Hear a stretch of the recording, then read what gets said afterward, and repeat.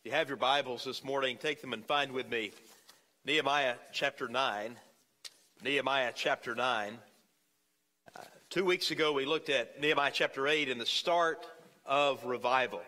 And God's word had convicted the people as they stood there at the water gate.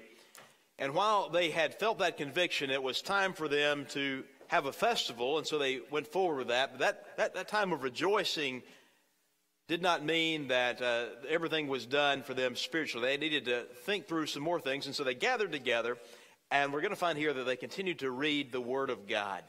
And as they read the Word of God, God's Word, as it always does, continues to shine its light of truth into our lives so that we are more reminded of areas of weakness in our lives. And the more they read the Word, we're going to find in verse 3, the more they had repented. And I think about God's Word, and I want us to begin by reading chapter 9, the first 3 verses here. But as we think about how God's Word brings conviction into our life, I'm reminded of the truth of God's Word and what it says to us and what it shows us. I know that with new technology, especially now with high-def cameras and high-definition televisions, which have been around for a number of years now, it has caused a lot of change in the TV production business. In fact, low-tech television was pretty forgiving, and I was reading this week about a man who described how with the old cameras, that with the low resolutions, that you could put a lot of makeup on anchors and actors and actresses to cover up blemishes, wrinkles, other things that you're trying to cover up on TV. And even in the background, they would have basically vinyl or a backdrop with fake books on shelves. And with the advent of the high-def television and camera equipment, they had to begin rethinking all of those things, because now everything could be seen with in front of the unforgiving lens of a high-def camera on television. So I think about that today and what that says about our lives. So often we think that we can sort of just kind of cover up or masquerade who we are, but God is the one who sees all things. And therefore, the answer to that is not to try to hide from God, but to be open with God and to confess our sin and to forsake it. And we have to be completely truthful with Him. Let's look at how that worked out in Nehemiah chapter 9, the first 3 verses. The Bible says, "Now on the 24th day of this month, the children of Israel were assembled with fasting, in sackcloth, and with dust on their heads. Then those of Israelite lineage separated themselves from all the foreigners, and they stood and confessed their sins and the iniquities of their fathers. And they stood in their place and read from the book of the law of the Lord, their God, for 1/4 of the day, and for another 1/4 they confessed and worshipped the Lord their God." You know, what we find here in this passage of Scripture, and I realize that chapter 9 of Nehemiah is a long chapter. We're going to kind of look at it from the 30,000-foot overview this morning. But as we do so, we're going to see the first thing they do is to make the confession to stop wickedness. They make a confession before God that they are going to stop their wickedness. And these verses, we're going to see that confession involves penitence. Now, that's a word we don't use very often. We talk about repentance. You talk about penitence anymore. But penitence is the action of, or the showing of remorse for our sin. It's a obvious sorrow about our sin.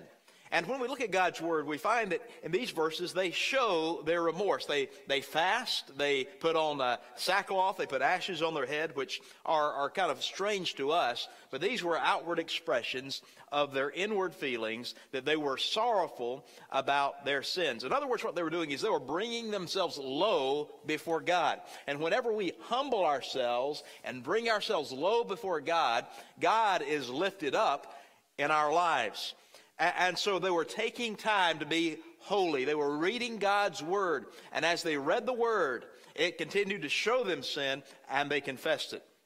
And by the way, if you want to grow spiritually, if you are going to be confessing sin in your life the way that you should, you have to read the Word of God. And by the way, I think sometimes in our taking time to be holy, a lot of people try to read the Bible, but they don't pray. Other people pray, but they don't read the Bible. And you know what happens? Both of those things are wrong. You've got to do them together, because only through reading God's Word can He show us what we need to do in response to Him. So this confession It was involved penitence, but it also involved prayer. Now, if you look at verse 4 all the way to the end of the chapter, basically verse 37, what you're going to find here is the longest prayer in all of the Bible. Nehemiah chapter 9, verse 4 to 37 is the longest prayer in all of God's Word. And what he does is he looks at the past, he reviews Israel's history in the past, and then he says, okay, where are we in the present? And there's some things we're going to do, especially, this is where we're going to move a little fast this morning, but looking at this prayer, we're going to look at, number one, as he makes this confession, he begins by talking about God's rule, how he rules over creation. You notice there he speaks in verse 5 and following there, he begins to talk about the God who created the heavens. And he talks about the one who is the host of heaven and all these various things. And as he does, what he's doing, he's talking about God's rule over creation and God's rule over their lives through the calling of Abram. And what that reminds us, you kind of ask yourself a question this morning, why would we begin a prayer of confession by talking about God's rule over creation and God's rule over our lives by calling us to salvation? And I believe there's a couple of reasons for that, because number one of the greatest sins in many of our lives is that we fail to understand that God is creator. And when we fail to understand that God is creator, I don't mean that you are an atheist. I'm saying that when you fail to recognize that God is the one who rules over creation, that causes you to worship creation rather than the creator. And so one of the problems that many of us are involved in, one of the sins in our lives, is that we are worshiping pleasures and we are worshiping possessions rather than the creator who made all things. And then we often forget the fact that not only is his rule evident in creation, but it is also evident in the calling of us to salvation. And we think that the fact that he called us out of darkness into life means that God has the ability to speak into our lives truth, and we must live our lives under his lordship. God has rule over the universe. God has rule over our lives. And that also is most obvious in our redemption. If you notice there in verse 9, he says, you saw the affliction of our fathers in Egypt. Now he begins now in these verses, all the way down to verse 12, to speak about how God led them out of Egypt. And by the way, I'm again not spend a ton of time here, but here's something to keep in mind. Just as God led them out of slavery and out of bondage in Egypt, Christ has done a greater and a second exodus for every one of us who were locked in the slavery to sin and death and hell, and he has led us out through his marvelous light and brought us deliverance. So we think about God's rule, we think about God's redemption, and we also are reminded of God's revelation. Look at verse 13. You came down also on Mount Sinai and spoke with them from heaven and gave them just ordinances and true laws, good statutes and commandments. The greatness of God's revelation in the Old Testament was seen when he came down on Mount Sinai and gave the Ten Commandments, when he spoke the law to Moses. Now, why did he give the law? Was it so that they could be saved by keeping the law? Was the purpose of God giving the Ten Commandments so that they could have a list of 10 rules, and if they kept those rules, they could be saved? Absolutely not. In fact, God had already saved them when he gave them the Ten Commandments. God had delivered them from Egypt. That was their salvation. That was their redemption. Once they got to Mount Sinai, that is when God gave them the law. It wasn't so that they could be saved, but so that the saved might know how to live. And for us today, the Word of God, we should keep the law. Not because we're trying to be saved, but we're trying to know how to live as saved people. But instead of responding rightly to God's revelation, we find that the people of Israel were living in rebellion. Look at verse 16. But they, our fathers, acted proudly, hardened their necks, and did not heed your commandments.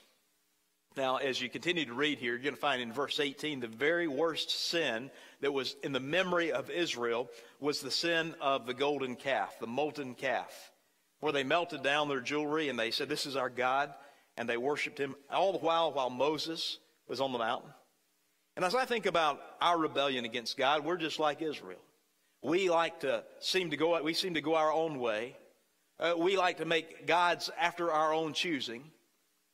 But as we can think about the sins in our life, there were plenty of sins in the history of Israel, but there was this one sin that seemed to stand out to them above all the others, and perhaps the time when they committed immorality at Moab was another point in their history where they were very grieved over sin. They'd committed a heinous sin. But I think so many times in our life we can look back, and I don't know about you, but I can think about times in my life where there are just moments where I wish that I could just erase those things from my memory, that I could just forget that ever happened, that I was ever capable of doing such a thing. And I don't know how many of you would say, I've got something in my past that I just wish I had never done, I'd never said, I'd never gone to that place. But listen, Jesus Christ, through his blood, as we just sang, is the one who brings forgiveness and cleansing. In fact, we find here that as he continues this prayer, that we see the relentlessness of God.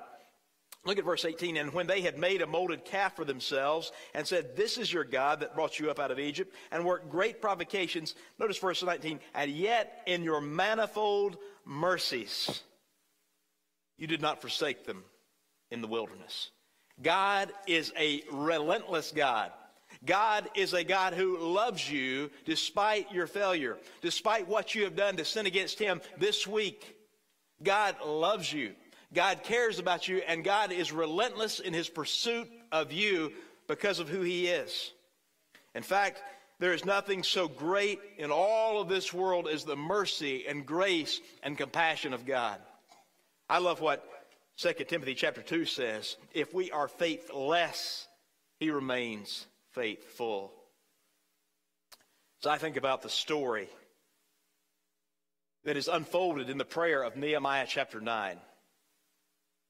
It is a picture of God's relentless goodness and God's relentless grace in pursuit of human guilt and sin.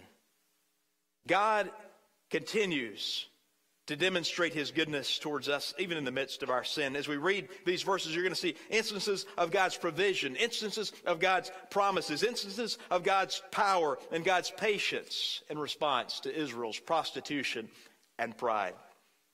Aren't you thankful that God doesn't deal with us as we deserve?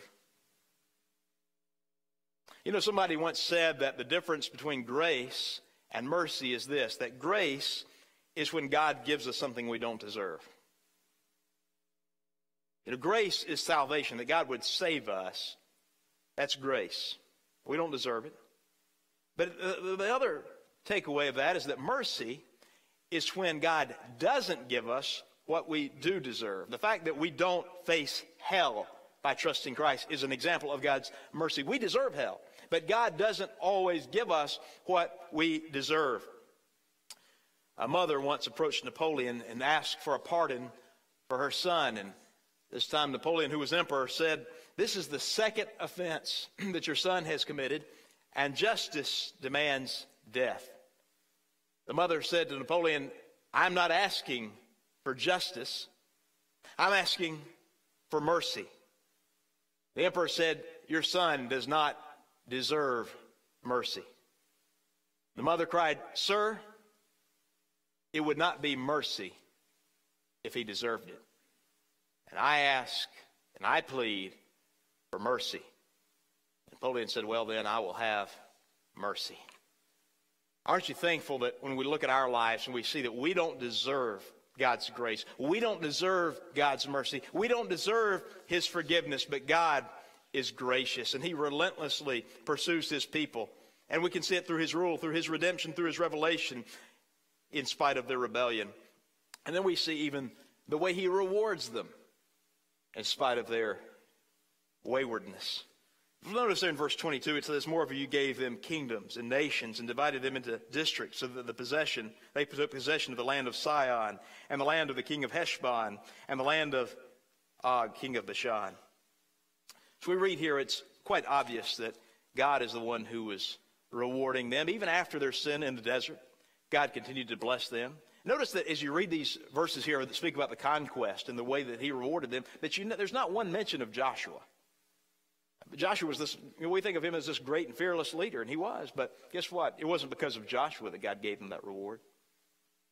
God is the one who was doing all the blessing in all of this. And then what happened? How did they repay God for the great blessings he brought in their lives? Probably about the same way that most of you and I repay God when God blesses us, by more rebellion. which results in retribution from God. Notice there in verse 26, nevertheless, they were disobedient and rebelled against you and cast your law behind their backs. So, wait, we can live without this book. Just throw it in the garbage, the way many of us do. And he said, and killed your prophets who testified against them, to turn them to yourself, and worked great provocations. When we rebel against God, there are always consequences. He shows how they were subject to other peoples. By the way, if you're a Christian here today and you're sinning and you're living in sin, God will punish you. And I speak from experience because God always punishes me. But I think I can live contrary to the law and the word of God. But what God does is he brings this punishment on our lives, not because he hates us, but because it is through that punishment and it is through that suffering that we are driven back to the arms of God. Maybe some of you are here today and God is using pain in your life to call you back to him. Maybe some of you have lived in sin and you're beginning to understand, like the prodigal son, that it's a whole lot better back in the Father's house. It's time to come home. It's time to get right with God. God's purposes for your life are better than your own pleasures for your life. In spite of the retribution, there's a repetition. You notice there that verse 28 says, but after they had rest, they again did evil before you.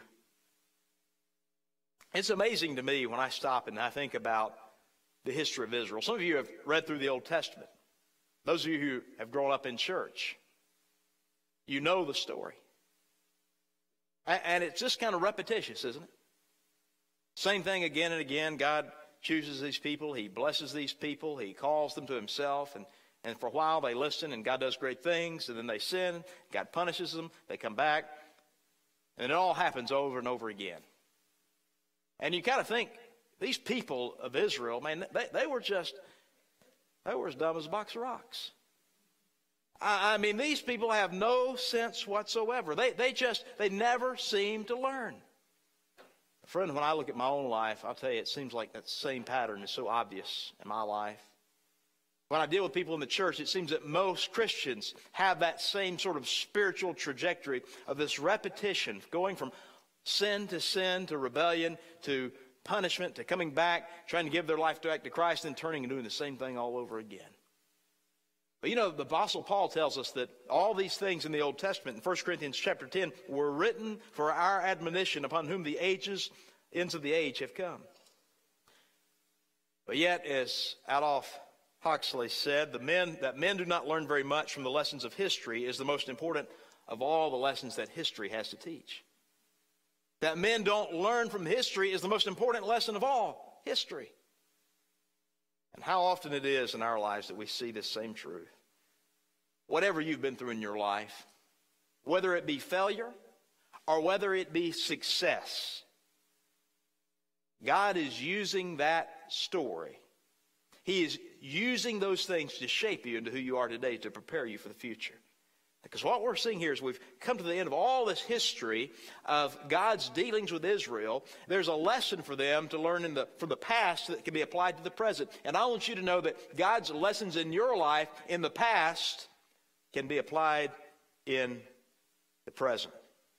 The spiritual life of an individual is kind of like the advance of a great army. The objectives lie ahead, but the provisions come from behind.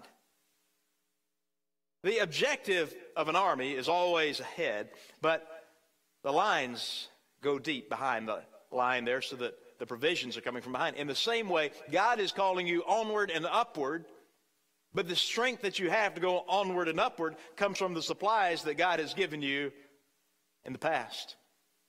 And I don't believe you can be faithful to where God is leading you in the future until you understand what God has done in your life. In the same way, I think we can see that even in the life of Christ. That if it had not been for the cup in Gethsemane, Jesus could have never faced the cross on Golgotha. And God is always using these things to shape us and to drive us toward Him.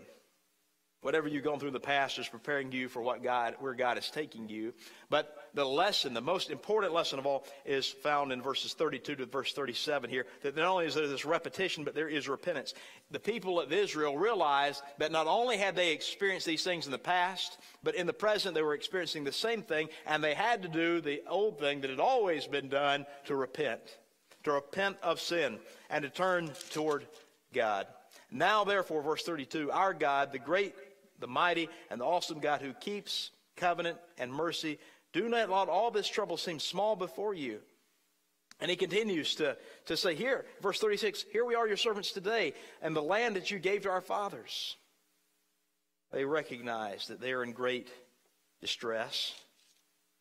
By the way, as the prayer moves from past to present, he begins to confess sin.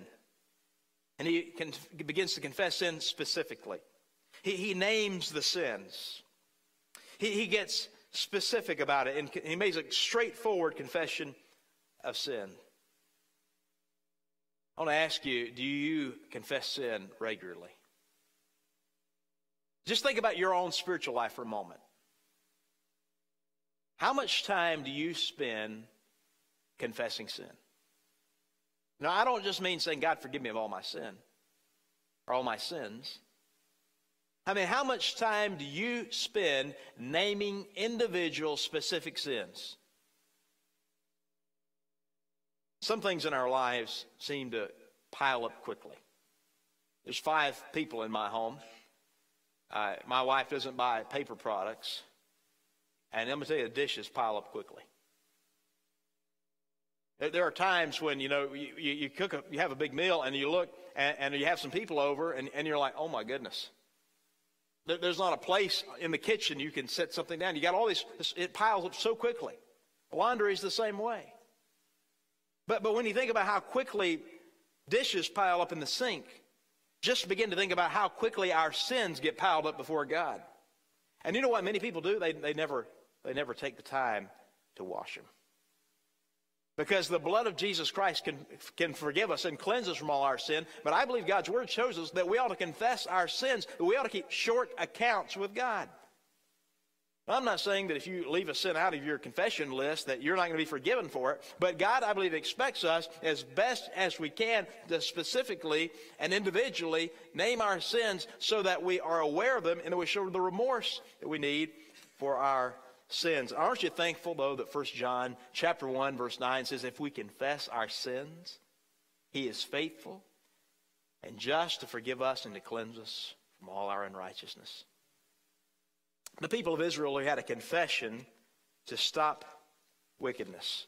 But I want you to notice something else. They went from confessing sin to then making a commitment. Because if you don't make a commitment, then you'll just go back the same way that you've always lived. You can confess, oh, I'm sorry for this, but unless you make that commitment, you're just going to keep doing the same things again and again. And so what did they commit to do? First of all, they committed to separate from the world. They made a commitment to separate from the world. There in chapter 9, you notice in verse 38, it says, and because of this, we make a sure covenant and we write it. This is really where they begin to make these commitments. And you find that they have over there in chapter 10, verse 1, they have a covenant renewal ceremony. Now those who placed their seal on the document, and then they signed it, they said in writing publicly, we're going to make these commitments. By the way, this just goes to show it is never wrong to make a public commitment. There are 84 men in this chapter who put their seal, who put their signature on this document to say, this is what we're going to do. There's nothing wrong with making a commitment, not in ink, but in the water of baptism to say, I'm making a commitment of my life to follow Christ. There's nothing wrong with publicly saying, I'm going to make a commitment to live my life for the Lord. There's nothing wrong with saying, I'm going to make a commitment to the church of God by standing up and saying, I pledge to be a member of this church. But their commitment here was to separate from the world. Notice there in verse 28 of chapter 10. Now the rest of the people, the priests, the Levites, the gatekeepers, the singers, the Nethinim, and all those who had separated themselves from the peoples of the land to the law of God.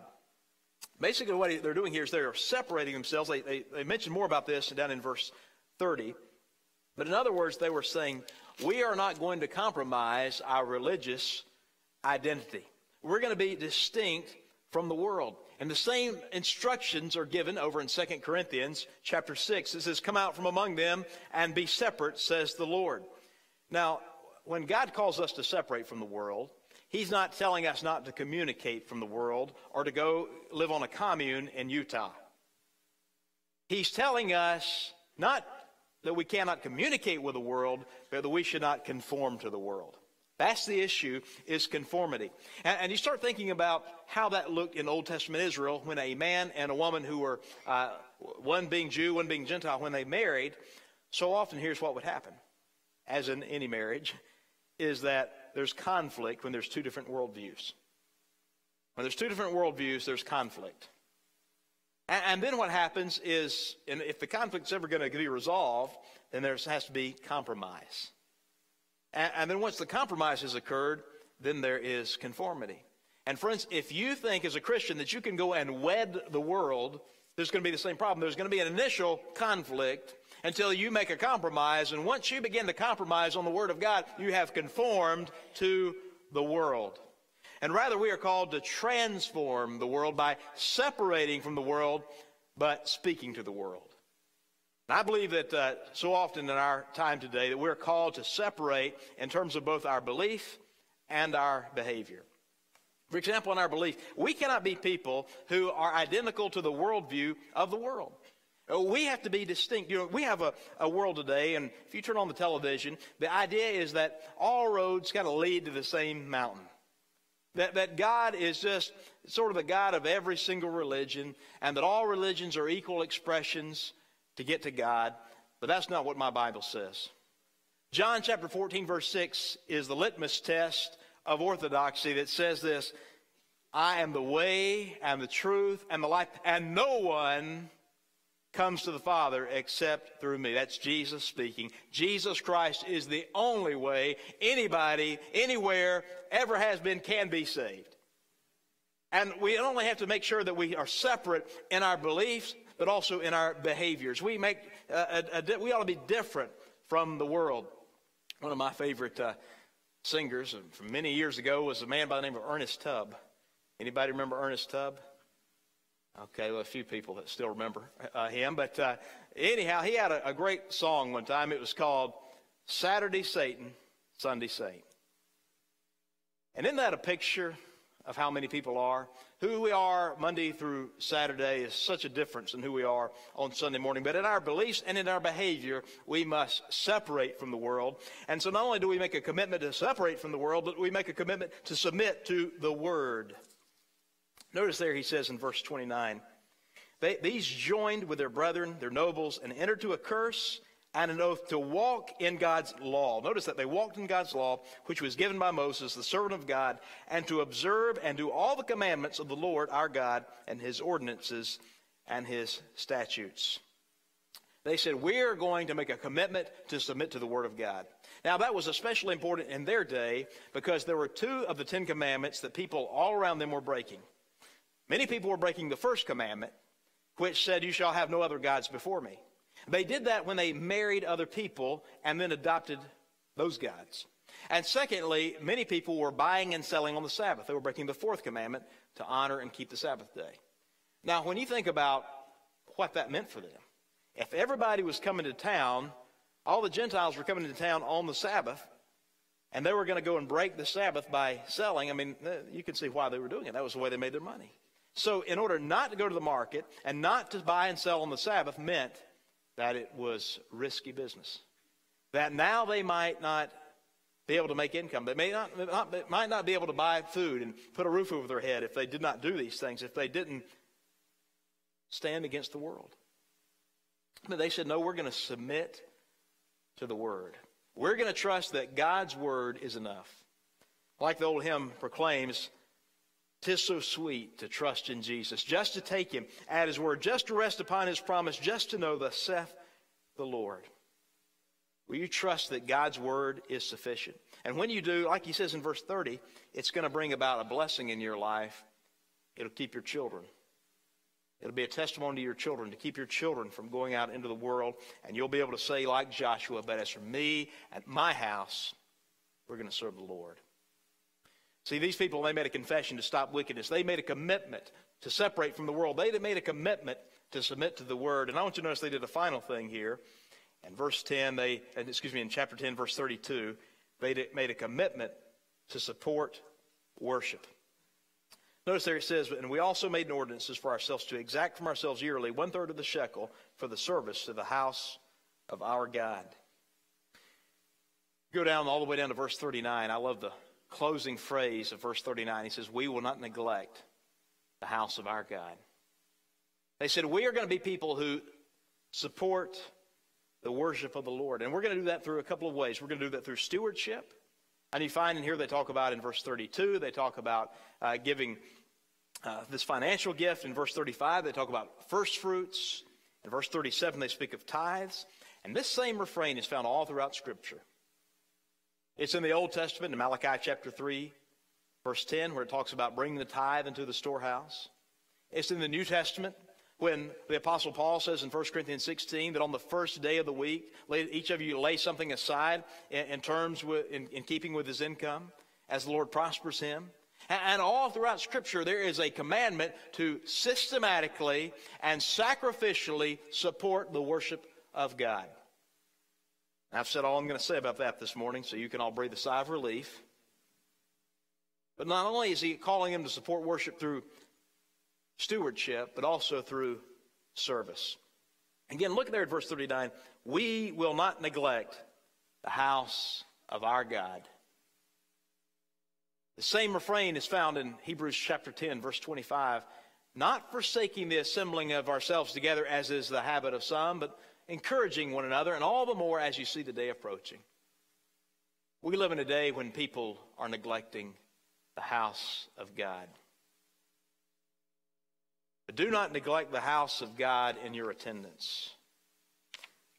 When the fact that if you're revived spiritually, you're not going to neglect his house, his worship.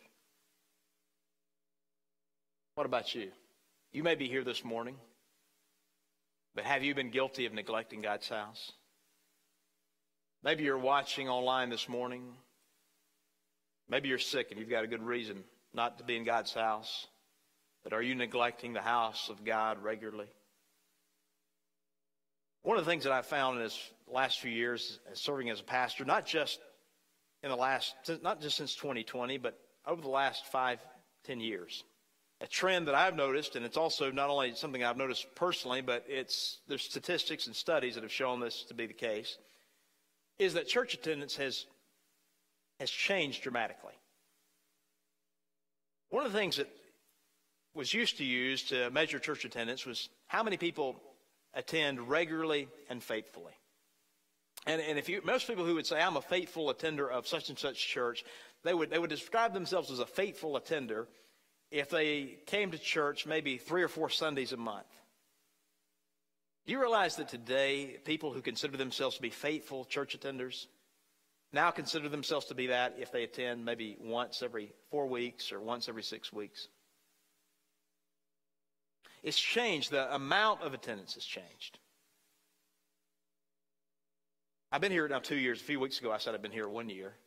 I had one of those moments, those you just forget.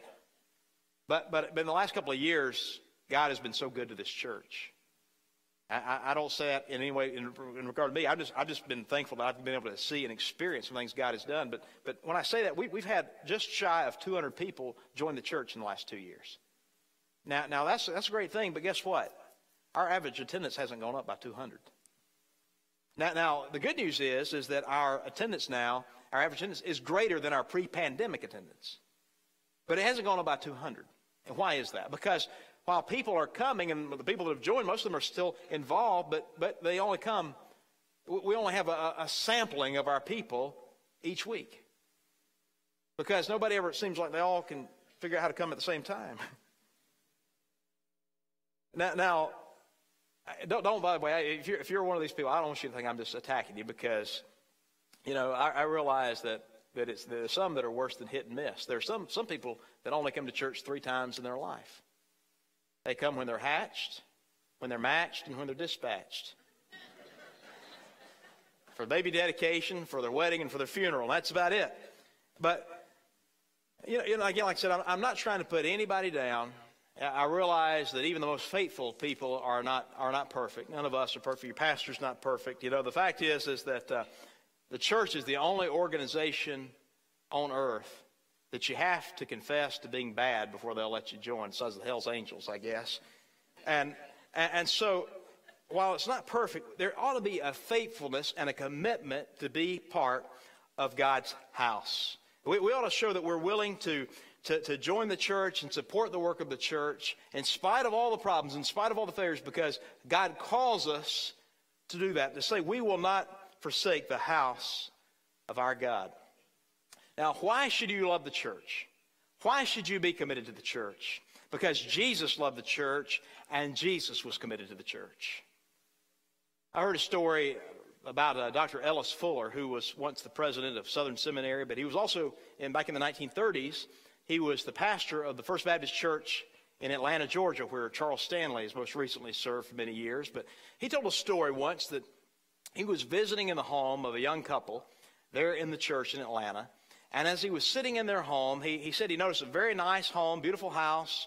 This was quite affluent, well-educated, healthy young couple. And he said that he noticed that they had this little dog in the house, this little poodle, and that dog ate out of a special bowl.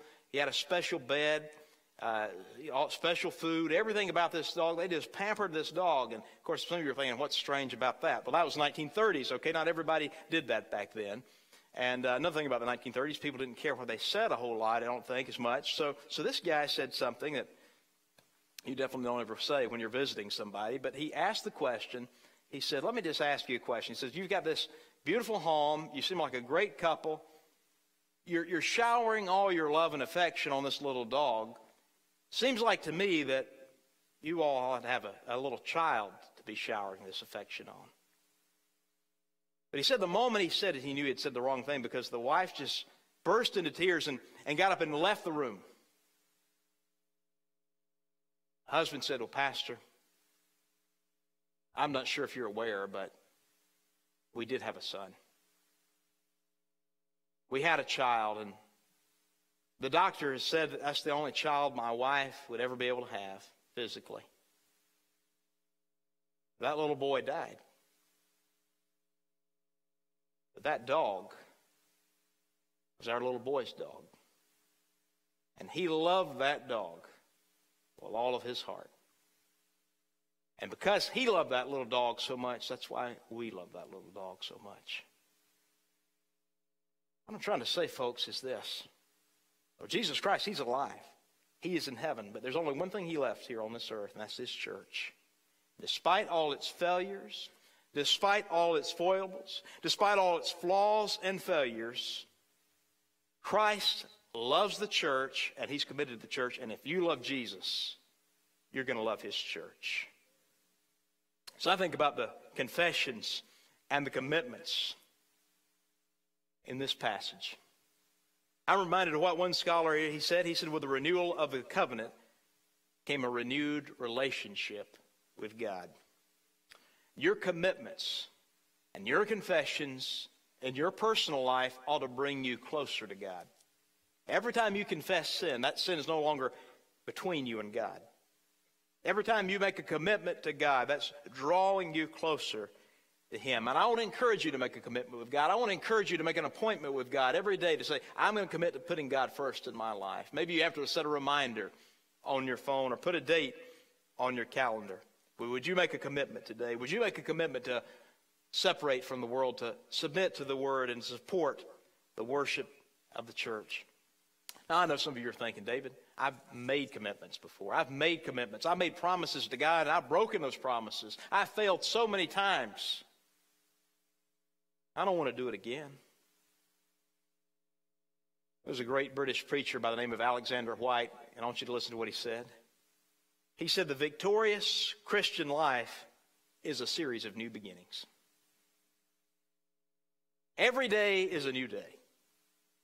You might have failed miserably yesterday. You might have failed this morning, but every time God's word is preached, there's an opportunity to do something different, to grow in our relationship with Christ, As I said earlier, 1 John chapter 1, verse 9, if we confess our sins, he is faithful and just to forgive us and cleanse us from all our unrighteousness. We could go on piling up and listing the sins of Old Testament Israel. We could think about the sins that we have committed again and again in our lives, 70 times 7. But guess what? The blood of Christ that we spoke about a moment ago is able to forgive you to infinity times infinity. Would you come before him in confession this morning? Would you get on your knees before God and say, God, forgive me of my sin and my failure? Would you commit to living for Christ publicly, rededicating your life? Maybe as we sing this hymn of invitation, some of you would say, let us not forget or forsake the house of our God. And you'd say, I want to make a commitment to unite with this church here at Immanuel, that I would not forsake the house of God. So we stand across this room this morning. You come, whatever decision God is calling you to make, would you respond to him by making confession and commitment to God?